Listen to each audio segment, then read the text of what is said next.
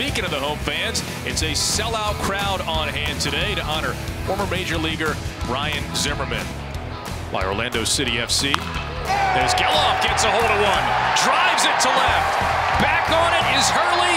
That ball is gone, and Virginia strikes first today. A long one for Jake Geloff, his 17th of the year. And Geloff continuing to climb up the single-season record books. He now stands alone in third place all-time at Virginia. And he swings and hits one to third, off the glove of the diving third baseman, DeMartini. Coming in to score is Sauke, and it's 2-0 Virginia on the RBI base hit for Kyle Teel. Inning for Virginia.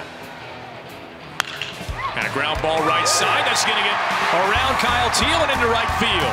Here comes Codier towards the plate. Throw comes through, but not in time. Great piece of two-strike hitting from Alex Tappan to drive home his 56th RBI of the year. The 2-0 pitch, meanwhile, to Geloff. Swinging a line drive into right field. There's a base hit.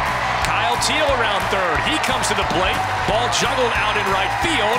Throw to third is offline, and it's a 4-0 Wahoo lead. 3 consecutive RBI singles from Teel, Tappan, and Geloff.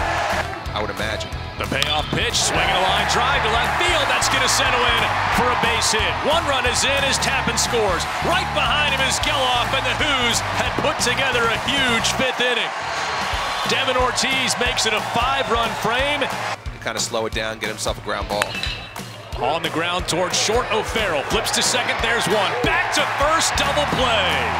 Exactly what Neek was looking for. He gets Donlin to bounce into the 6-4-3.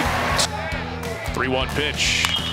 Swinging a chopper right side. Charging in Codier. Not going to be an easy play. Fires to first and got it there in time. Virginia has evened up the series. It's a 3-inning save for Brandon Neek. His 2nd save of the year to preserve it for Brian Gursky, who gets a well-deserved victory here today.